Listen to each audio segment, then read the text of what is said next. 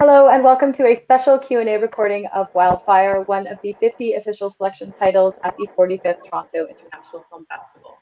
As part of Share Her Journey, Tiff's commitment to supporting women behind and in front of the camera, we're thrilled to spotlight the incredible films by women at this year's festival, including Wildfire. My name is Kiva Reardon, and I'm the lead programmer of Contemporary World Cinema, and I'm thrilled to be here with director Cathy Brady, star Nora Jane Noone, and producer Carlo Cresto-Dina.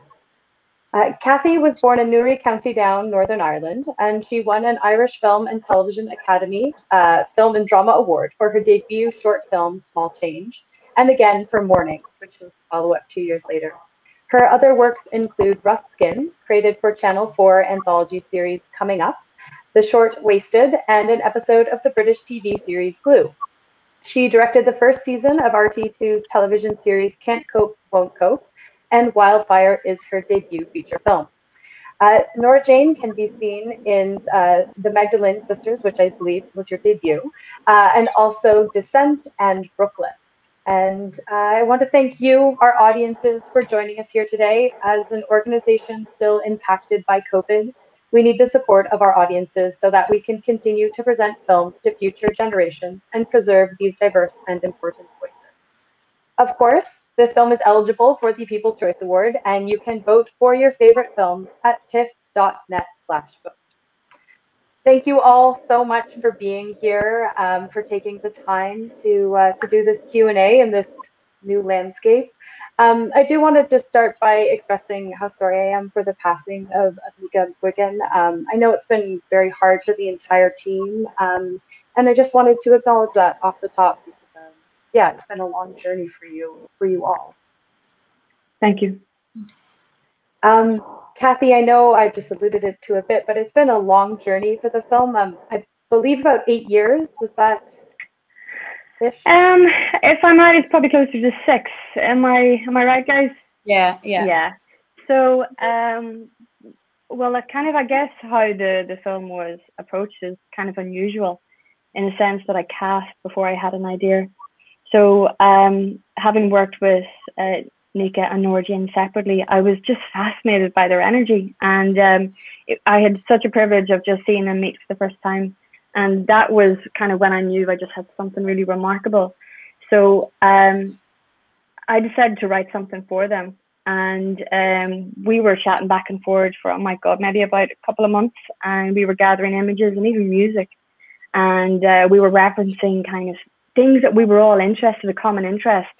And we came across the documentary Madness in the Fast Lane, which I remember seeing about 10 years prior. And I was talking to the girls about this one scene that happened within it. And it was these identical twin sisters who were found walking along the middle of the M6, threw themselves onto oncoming traffic and survived with remarkable fury and life. They survived. And that really was a point of huge interest. And it was in around that time, Carlo just DM'd me on Twitter, and he had seen Morning, and he thought we should meet. And I thought, wow, okay, well, listen, I'm just going to try it. And I had gathered the 50 images, the piece of music, girls' headshots, the clips from the documentary, and I went to Carlo's office, and I kind of just like put it all out there. And I was like, this is kind of the film I want to make. And Carlo, to his credit, was like, okay, this is going to be a very difficult film to make, but this sounds really difficult, but really fascinating. And really so began that six-year journey, and other producers come on board, Charles Steele, and then later David Collins. So actually, right from the get-go, I was very confident in the sense that I wanted to research it because, you know, the story was dealing with shared psychosis, something I knew nothing about. And for me, it was very important to really grind that story in a truth and a reality. So that meant myself and Nora Jane and Nika were meeting people who had maybe family members who had experienced psychotic breaks, and we were meeting social workers and psychiatrists. And alongside that, we were doing physicality workshops to start to build up their character and the sense of the world. And for me, it made sense to write where I came from, which was borderland Northern Ireland. So it was really a case of pulling together what might happen, characters who live in this environment, whose maybe parents and grandparents had experienced the troubles So that's really kind of, we're starting to work backwards in a way, because with psychosis, the past becomes present. So for us, we realized we really need to understand, we really need to root what the past of these characters is before we can even deal with our present. So it became a really interesting development process of fact informing fiction, fiction informing what fact we needed to go and research. So we gathered material probably close for a year, if I'm right, Nora Jane. Yeah, we had a private Facebook page that we would just, like, anytime we came across something interesting that seemed like it connected or give a real feeling of the sisters or the journey, we would just pop it all up there. And like you said, we were looking all sorts of things. That's so interesting how visually based. Oh no, sorry. So once we had kind of enough material, we were really lucky that our funders came on board, and especially Screen Ireland, who were first in the door, and Wellcome Trust, to really embrace the research process. So we were able to gather kind of what we had done in physicality workshops, because for me it was really important. These two sisters were symbiotic. They knew each other inside out. They were so codependent.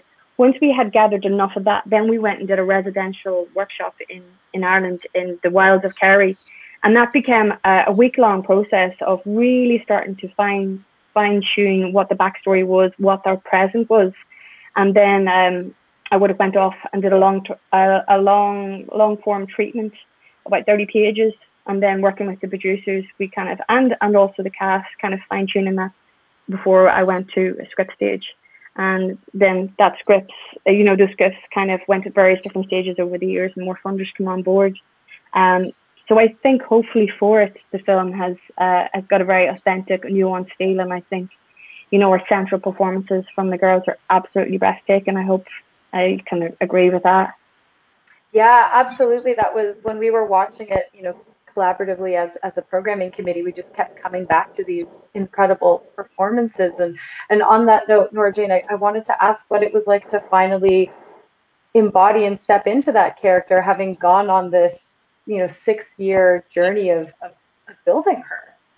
Oh, yeah. I mean, I think it was so exciting, and also, a lot of pressure, and there was so much built up, I think, for all of us. That it was, you're just kind of holding on to this energy, and then you finally get to kind of let loose and go with it. And it was really, I have to say, once kind of the beginning was over and we were off and running, it was like, here we go,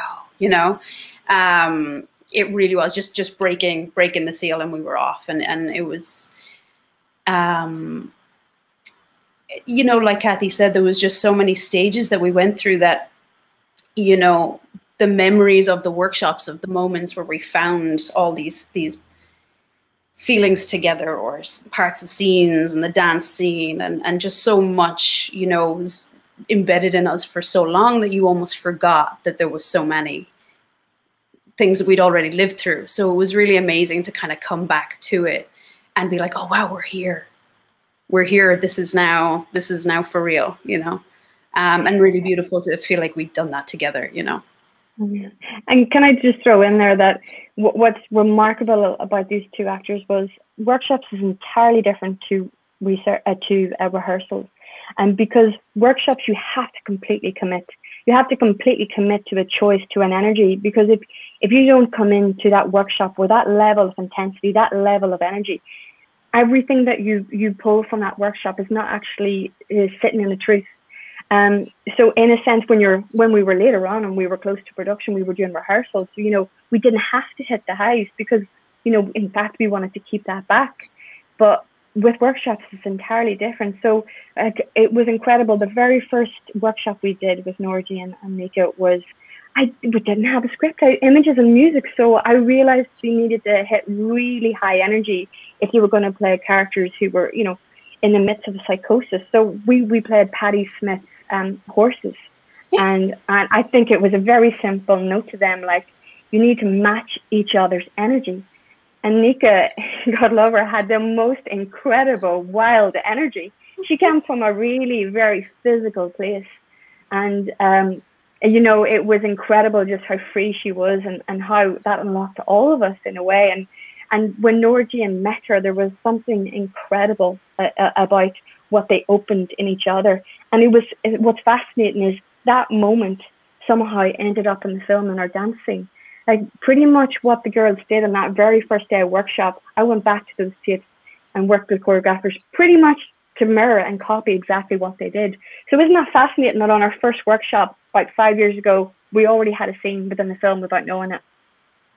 And how did you end up deciding on, I believe it's Gloria in the dance scene in this? Oh, wow. How did that come about? It's actually quite beautiful. In a sense, we had a completely different song. I think it was Let's Dance by Chris Isaac, was it? Originally, that was meant to be it. And we were, it wasn't kind of quite fitting. And it was close to our rehearsals. I think we were maybe a week off from shooting.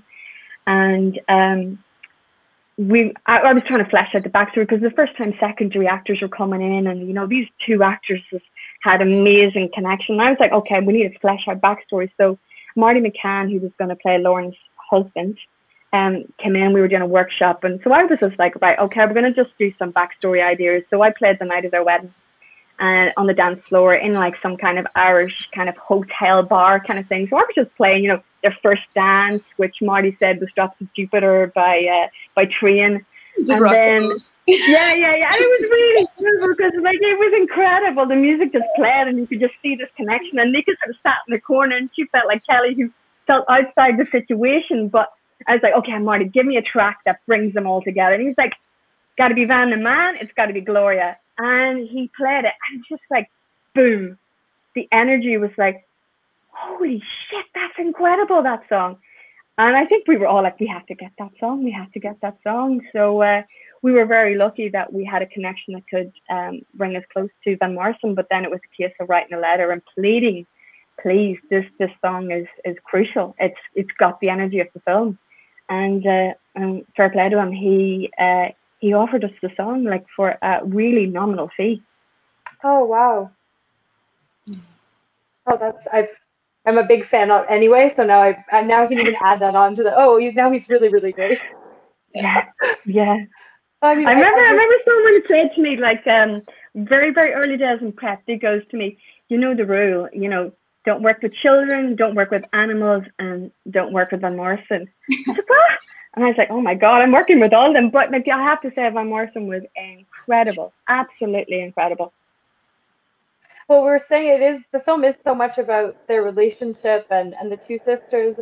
But I also was so touched by the way that the film dealt so openly with mental illness, which I know is still a taboo everywhere, but especially in Northern Ireland and a society that's post-conflict. And even just last year, the passing of Laura McKee, the young journalist who'd been really advocating for this generation that's been struggling.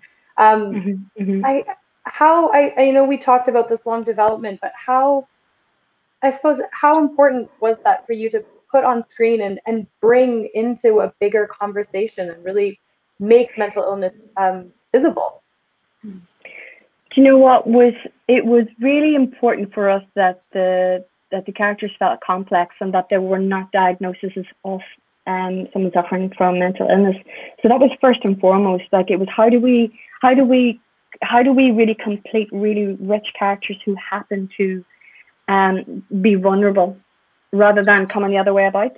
So that was first and present. And I guess really I mean, it was a case of you know, speaking to people who had experienced it and you know and talking in our own circles about what that does to a family dynamic and what does that feel like in a wider community. And I suppose in terms of a political setting, you know, it is like Laura McKee was one of you know, she had an amazing essay on the idea of transgenerational trauma, the idea of trauma that is so overwhelming that it can't be understood by that generation, so it's passed on to the earlier generation, and they carry this trauma with them that they maybe quite can't understand. And what Laura McKee in her work, she was talking about the ceasefire babies, and that is my generation and the generation before me who haven't experienced the troubles firsthand, but there is incredibly, in fact, soaring suicide rates, as well as Northern Ireland has one of the highest usage of antidepressants in the world. So, you know, there was something about those things that that felt relevant to our story. And I think that, Nora Jane, I think it was a case of us, you know, over those years, just kind of hitting stuff that hit a nerve and somehow wanting to unfold it into the story. Yeah, I mean, like that, there was so many parallels to the overall story, to, you know, to just generally everyday people who can kind of relate to things on different ends of the spectrum. You know, I had someone very close to me who dealt with mental health issues. And so to me, it was very much that, like Cathy said, it was very important to make sure that these were people first and foremost, and not an illness that you're showing on screen. You know, it's a person who is dealing with something, who is, you know, kind of lost, like you said, in terms of revisiting a trauma.